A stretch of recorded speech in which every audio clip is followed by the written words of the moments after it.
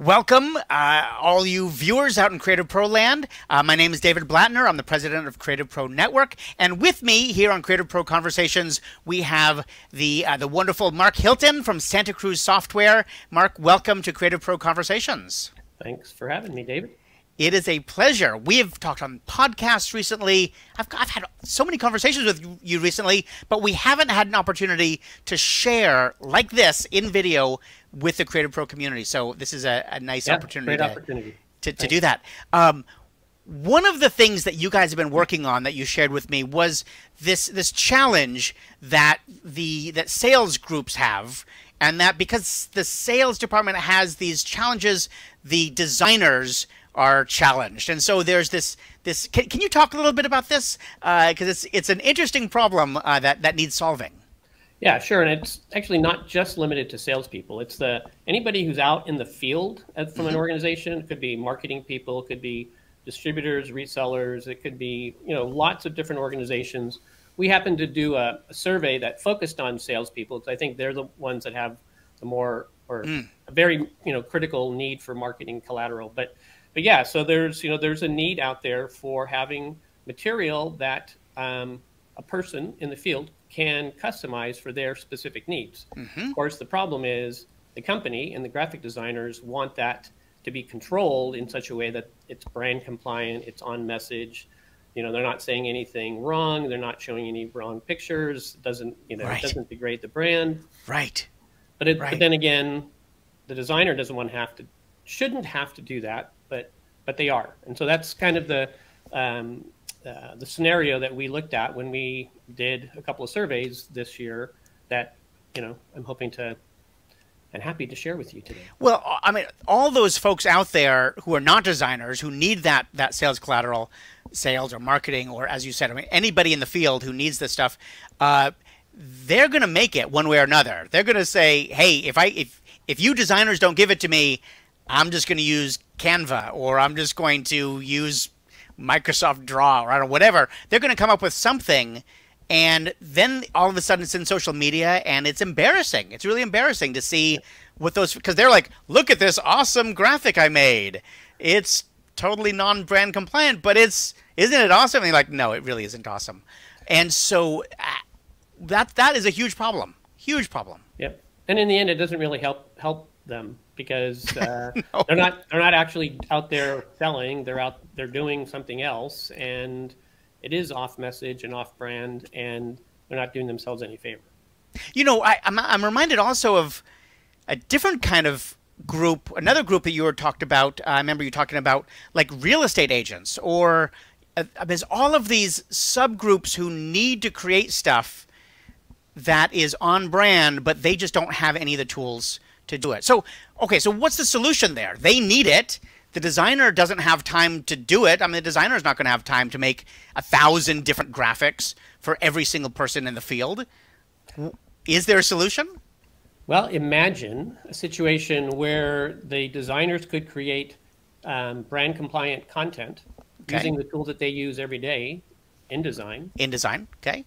They have the ability to lock down items, control how editable things are, and then put it in a place where anybody out in their field organization can easily get to and search a database, and then let that person make the small tweaks, things like call to action, date, time, price, their name, their headshot.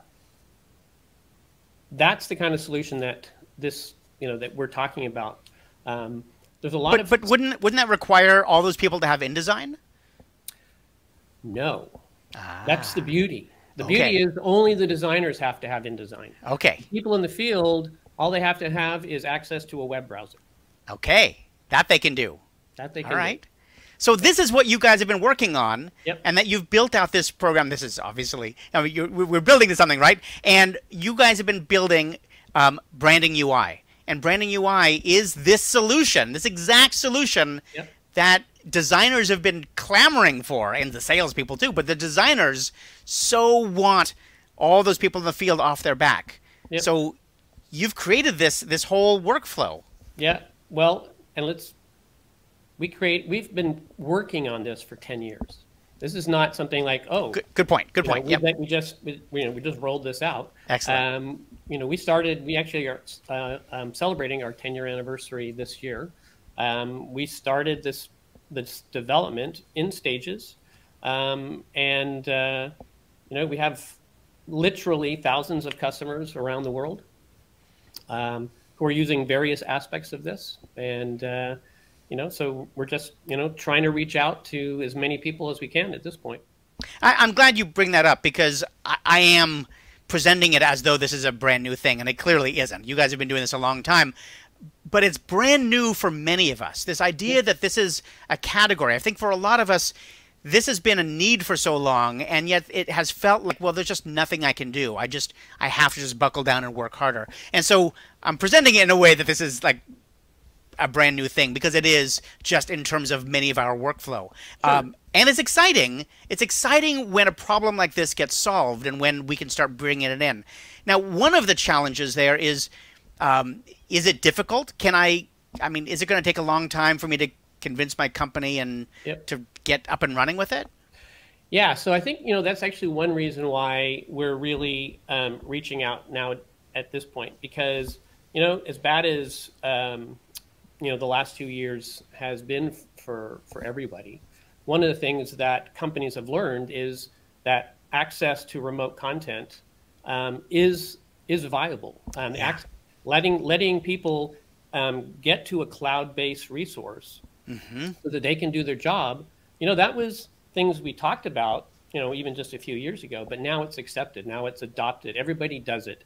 And so now we believe people are looking more and more for easy solutions, and solutions where you don't need a large IT infrastructure. You don't need 10 people within your organization that is going to have to craft out, set up servers and do all this sort of stuff.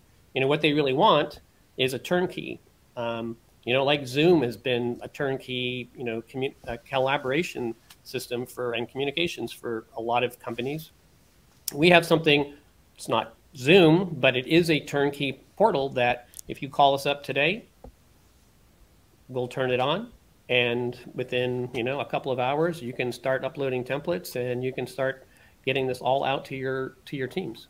And I love that you're focusing on the tools that we designers are already using, tools like InDesign. The fact that I can take an InDesign document that I've already created, and then I add a couple of add-ons, some of the Santa Cruz, the BrandingUI add-ons, and I can start turning my template into a web template by just by a few switches and a few panels, and suddenly I can then say, boom, I'm done, package it, upload it, and then it's in the web. Sorry, it's not in the web, it's in the cloud on your system. And most importantly, when somebody goes to produce an output, it is produced by InDesign. Excellent. So I have InDesign on my machine. I build the template to the specs of the company. I upload it to the BrandingUI cloud. Everyone else, the team, can access it through a web browser. They can control only the things that I want them to control. Yep. They can change the styles and the fonts only when I allow them to change the styles and the fonts. Yep.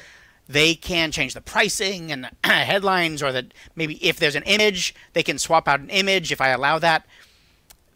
They can do all of that in a web browser, and then when they need a PDF or a PNG or a JPEG or whatever, depending on what they're trying to do, if they need that PDF or when they need that PDF, you're saying that is using InDesign in the back end.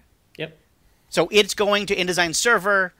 It's creating that stuff using the high-end publishing engine, which is InDesign, and then spitting out this PDF, and just they can download it.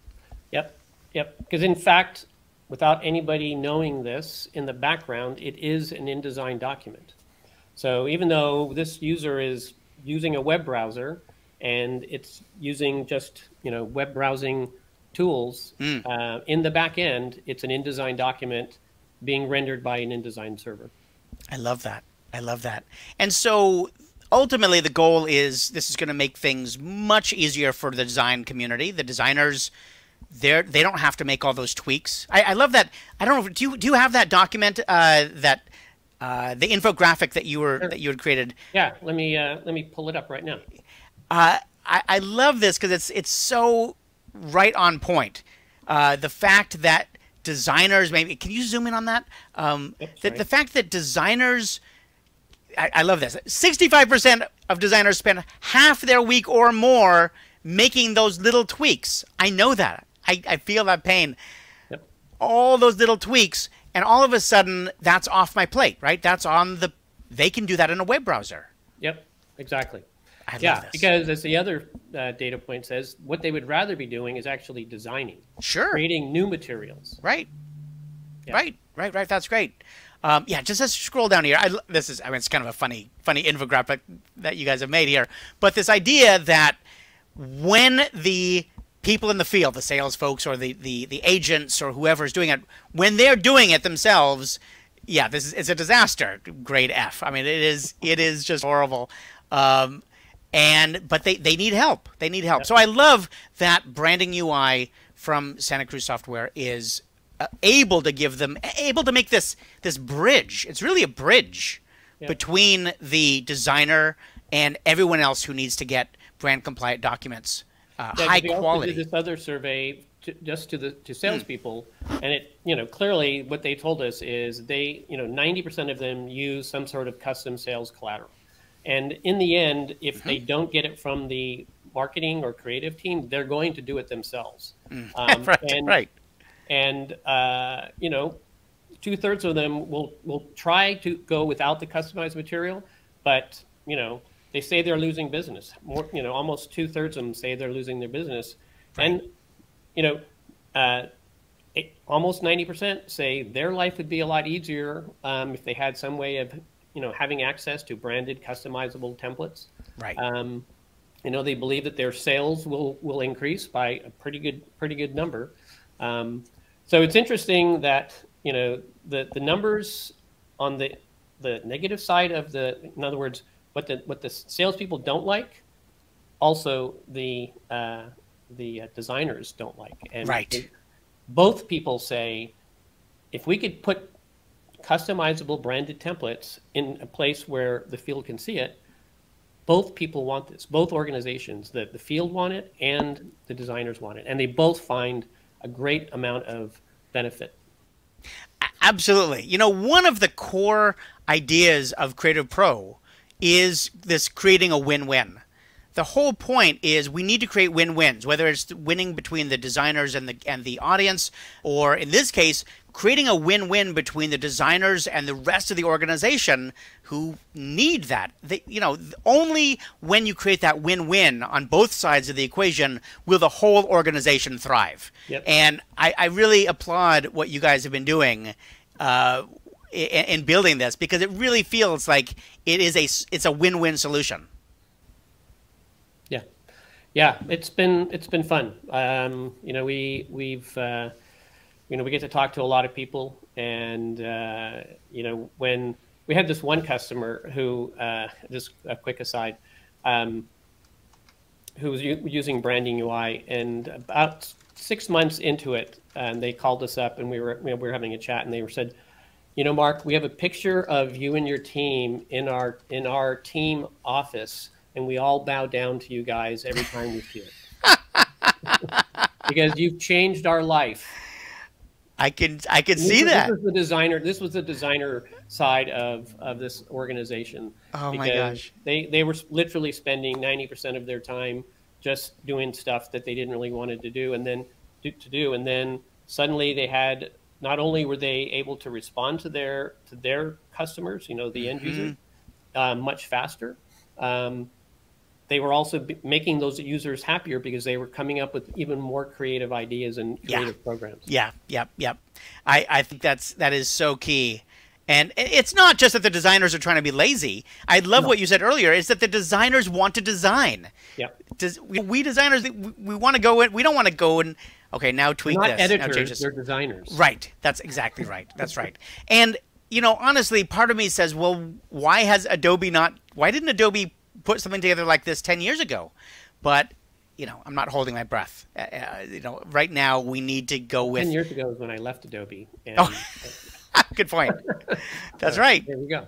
That's right. Actually, we should have mentioned that you're talking about how Santa Cruz Software has been around for doing this kind of focused stuff for 10 years, but you have been in this industry for much longer. You and Harbs and Peter. I mean, the three of you have been in this industry for decades now, helping create this. I mean, you were helping create InDesign from the very beginning.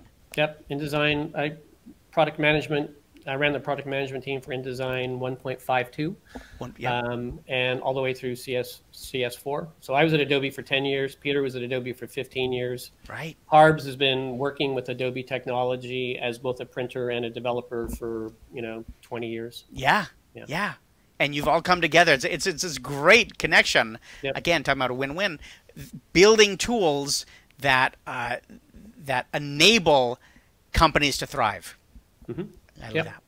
Well, listen, I really appreciate you taking the time to talk about this because, I feel like this is an important category that just doesn't get talked about enough. That these kinds of tools exist, not just exist. They're really working in the ecosystem. So I encourage everybody to check out BrandingUI, brandingui.com, or go to santacruzsoftware.com. That's the overall site, santacruzsoftware.com. Check it out. Learn more about this. It is worth focusing on. It's worth taking some time to look into, for sure. Yep. David, thanks so much for taking the time to talk with us and helping us get the word out. And we're looking forward to Arizona. That's right. Creative Pro Week. Yep. Creative Pro Week in June in Arizona. It's going to be warm, but full of good tips and tricks. I'm so glad that you're going to be there. Yep. It's going to be great. All right. Thank you so much. You bet. Thanks.